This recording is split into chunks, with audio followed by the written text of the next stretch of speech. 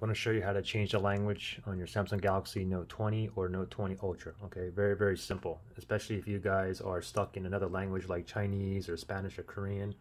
Watch very carefully and I'll show you how to switch the language back to English as well. First thing is just go into your settings. You can just swipe up like that and look for your settings. There's mine right there. And then from here what you want to do is you want to scroll down until you find general management. Okay, now if you're stuck in a different language, just remember this icon, general management icon right there. Okay, so we're going to tap on that, and then we're going to tap on the first one up here, language and input. Let's tap on that, and the first one up here, language. So go ahead and tap on that, and you can see the check mark I have on here is English. Now if you want to go ahead and add a different language, simply click on this plus sign and you have some other languages here. Okay, if your language is not in here that you want, simply go up here with the three dots, tap on that and tap on all languages.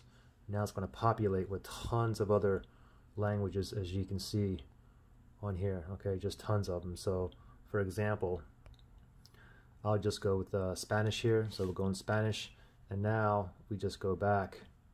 You can see, oops, let me go back here. Go back to Spanish again, right here, and then suggested is up here. So you just want to go ahead and tap on that. And now this will pop up here. Do you want it as default? Keep current, which is English, or set as default, Spanish. So if I tap on set as default, now you can see the check mark is on Spanish. So now if I go back, you can see everything here is in Spanish. And the same thing with some of the apps here. You can see that it is in Spanish, like right there, the camera.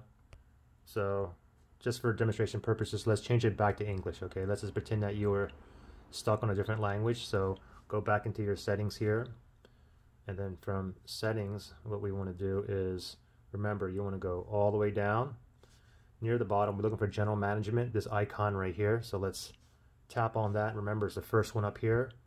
Again, first one up here, and then go ahead and find English right there, and then you want to click on apply.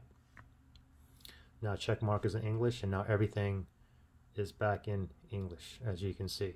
Okay, pretty simple. Good luck.